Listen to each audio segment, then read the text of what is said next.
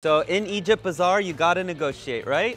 But not too much. This is Cairo. Welcome to Cairo. I'm challenging myself with a budget of $40 to see how far my money goes in one day in Cairo. This is the official currency of Egypt. It's called the Egyptian pound. As of right now, $1 is equal to about 25 Egyptian pounds. The currency has fallen to a record low against the dollar, which means if you come here right now with dollars, it will be cheaper than before. Cairo, Egypt is famous for its pyramids and history, but today I want to explore the city from a less touristy point of view. I start my day by walking near the Nile River. Despite the density of this city, I still get to enjoy a little bit of nature and be near the water. I'm not a big breakfast guy, so on the way to my walk, I spot this local coffee shop that sells only these things: coffee, tea, and shisha. Yes, shisha, even though it's 9 a.m. A lot of people are stopping here for their morning cup of tea, morning coffee, and it's not even 9 a.m. yet. And some people are even doing shisha. There are literally hundreds of flies here, which is a bit annoying, to be honest. A tea and a water I didn't ask for,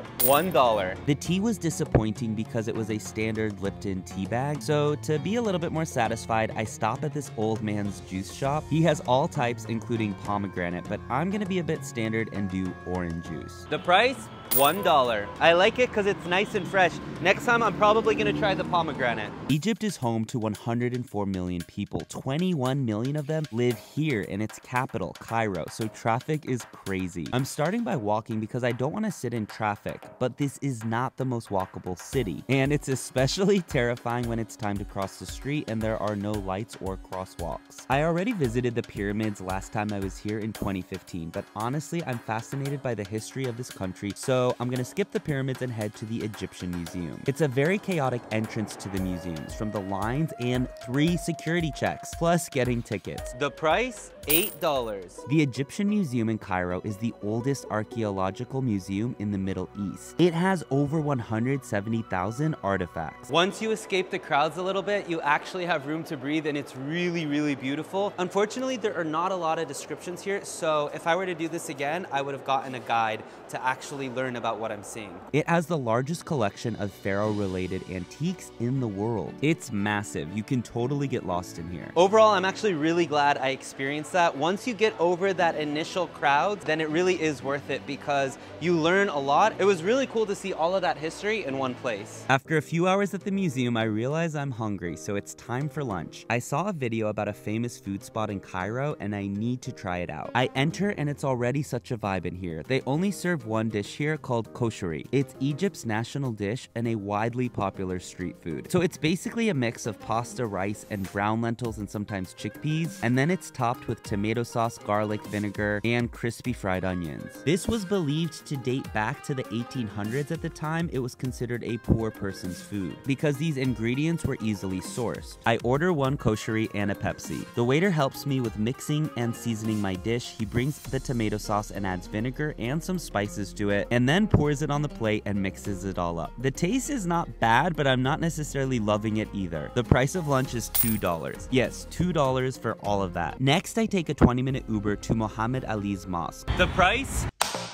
Quick break to thank today's sponsor. Today's video was made possible by Fixed. So you know how when your car engine light turns on, it can totally freak you out? Well, Fixed helps you understand what the problem is actually about. It's kind of like your smartwatch, but for your car. This is it, and it totally syncs to your phone. And it actually gives you detailed engine information so you're not a moron when you go to the mechanic. And it has other amazing features that can help you save money and avoid crazy expensive repairs. Fixed works with all vehicles that are gas-powered that were made after 1996. And it even uses an algorithm that will track your mileage and automatically notify you when it's time for routine maintenance, which is just really cool because now you don't have to guess and wonder if you actually need to take your car into a mechanic. It's a totally free app on the iOS and Android store. And this is great because they're offering viewers of this channel a great price. It's originally priced at $60, but you can get it for just $20 plus free shipping if you use the link below. So check them out. You know I'm a big fan of technology, and this is just really cool that you can now monitor the health of your car. And now back to the video. $1. The mosque is located inside the citadel of Salah al-Din al-Ayyubi in Cairo. The price to enter, $8. Muhammad Ali was an Ottoman ruler, and the mosque was built to bury him there and pray for him. I walk around the Police National Museum, which talks about the weapons that the Egyptians used and are even using today, as well as show the planes and military resources it has. There is an old prison that they used to use here. It's a bit creepy. The mosque is very vast and beautiful, especially the interior of it. Something interesting I noticed was that there is no carpeting inside. If you have any idea why, let me know below. Next, I take another 20-minute Uber. Another 20-minute Uber, $1. So I come to this coffee shop. It wasn't very vibey. I think it's more of a nighttime place since they usually have a band performing here. This coffee shop was opened to be a gathering place for artists in Cairo. I get an Egyptian cup of tea. Egyptian tea at this coffee shop, $1. It's a quite rich and dark tea. I chill a little bit after a lot of walking around. It's almost 5 p.m. and all day long I've been excited to go to a bazaar. So I take another Uber ride for $2 to get to Bazaar Khan El Khalili, and this is a must-visit bazaar in Cairo. It's a beautiful and very happening bazaar. I walk around for a bit. All the sellers and business owners are trying to seduce the people and convince them to buy something, anything. As I'm here, there's a tour bus with Spanish tourists arriving, so all the sellers start speaking in Spanish. Hola, ¿qué quieres? Okay, they're professionals. The guy even told me, I have what you're looking for sure, even though I didn't even ask or look for anything. So in Egypt Bazaar, you gotta negotiate, right? But not too much. Pyramid souvenir for your friends, $3. But I negotiated it down to $2 because that's what you do at the bazaar in Egypt. You gotta negotiate. Visiting a bazaar when you come to Egypt is definitely a must. It's truly chaotic. Even if you don't buy anything, you gotta come visit a bazaar. Okay, now it's time for dinner and I'm starving. Traffic can be really crazy in Cairo, so definitely avoid getting in a car during rush hour. I probably regret this decision. And what's crazy is all the honking you hear. A 30-minute Uber ride with a lot of traffic, $2. The design here is meant to replicate a Cairo home in the 1930s, and I absolutely love the design and vibe. I order a dish called maloukhia. It's a dish that consists of a green leaves stew, rice, and chicken. The price?